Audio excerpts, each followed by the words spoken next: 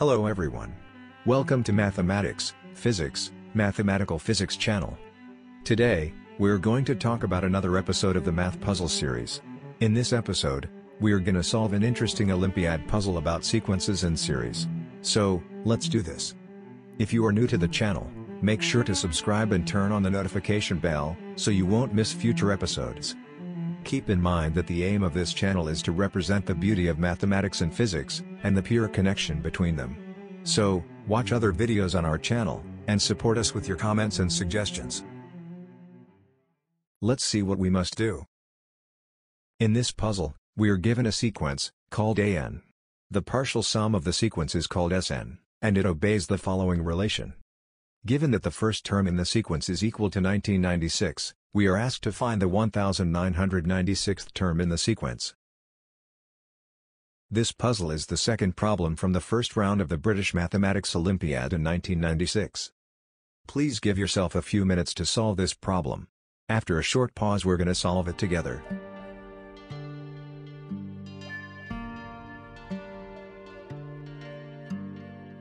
First of all, it's worth mentioning that a sequence is a function of the natural numbers to the real numbers. It means that its domain is the set of natural numbers or a subset of natural numbers, and its range is the set of real numbers or a subset of real numbers. So, the sequence function takes the discrete values of the natural numbers and maps them to real numbers or generates real values. In order to solve these kinds of problems, it's always a good idea to produce a few first terms by direct calculation. This gives us a nice intuitive sense to deal with the rest of the problem. We start from the first term in the partial sum. Obviously, S1 is equal to A1, so S1 is equal to 1996. We keep going to determine a few more terms. S2 is A1 plus A2, so it's equal to 1996 plus A2. On the other hand, from the given formula for the partial sum, we realize that S2 is equal to 2 squared multiplied by A2. So, by equating these two relations, we get 4A2 is equal to 1996 plus A2. Thus, we can calculate A2 by taking it from the right-hand side to the left-hand side. We now have 3A2 is equal to 1996, which gives A2 is equal to 1996 divided by 3. Very good. Let's do the same and calculate the third term. S3 is A1 plus A2 plus A3. Replacing A1 and A2 by their values, and S3 by 3 squared multiplied by A3, we get 9A3 equal to 1996 plus 1996 divided by 3 plus A3. The sum of these two terms by taking the common denominator of 3 would be 4 multiplied by 1996 divided by 3. We now subtract A3 from both sides to get 8A3 is equal to 4/3 of 1996. Then, we divide both sides by 8, and we obtain A3 which is equal to 1/6 of 1996. Well, by looking at A1, A2, and A3, you may already see the trend between the consecutive terms. But, let's do one more term. S4 is A1 plus A2 plus A3 plus A4. We replace the left-hand side with 4 squared multiplied by A4, and the right-hand side with the values of A1, A2, and A3. Simplifying both sides as before gives 16A4 is equal to 9 multiplied by 1996 divided by 6, plus A4. Then, we subtract A4 from both sides. Next, we divide both sides by 15. Ultimately, we get A4 is equal to 1996 divided by 10. Perfect. We now have enough terms to recognize the trend in the change of the consecutive terms in the sequence. Let's write them a little nicer to ease our lives. Now, look at each fraction. The top of each fraction is the same number, which is 1996, but the denominator of each term is different. We see that the denominator of the second term is 2 plus the denominator of the first term.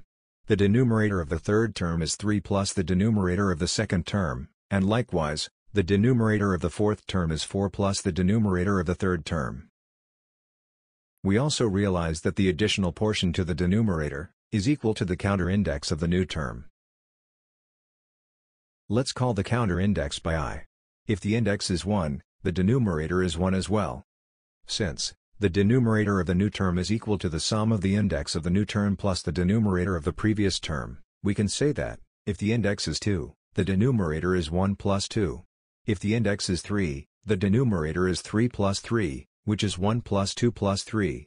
If the index is 4, the denumerator is 6 plus 4, which is 1 plus 2 plus 3 plus 4. So, we conclude that the denumerator of the term number n is the sum of the natural numbers up to n. In math language, we can write this by a sigma sign. Now, we can easily predict that what the term number n is. This term is a fraction with 1996 as the numerator, and the sum of natural numbers up to n is the denumerator. By the way, the sum of natural numbers up to n is, n multiplied by, n plus 1, divided by 2. Do you want to see why that is so? It's super easy to prove that. Just write the summation twice, but for the second time in the reversed order. Then sum term by term. On the left-hand side, we get twice of the sigma. On the right-hand side, the addition of each pair of corresponding terms yields n plus 1, which are repeated n times. So, the result of the right-hand side is n multiplied by n plus 1. Now, we divide both sides by 2, and the proof is done. Good. We have an. We multiply the top and bottom of the fraction by 2 to get 2 multiplied by 1996, divided by n times n plus 1. For the term number 1996, we have to replace n with 1996. We cancel 1996 from the top and bottom. So, a 1996 is 2 over 1997. Fantastic! We've solved another puzzle together. Hope you enjoyed it. If you did, please make sure to like and subscribe. Keep in mind that the aim of this channel is to represent the beauty of mathematics and physics, and the pure connection between them. So, watch other videos on our channel, and support us with your comments and suggestions. See you next time.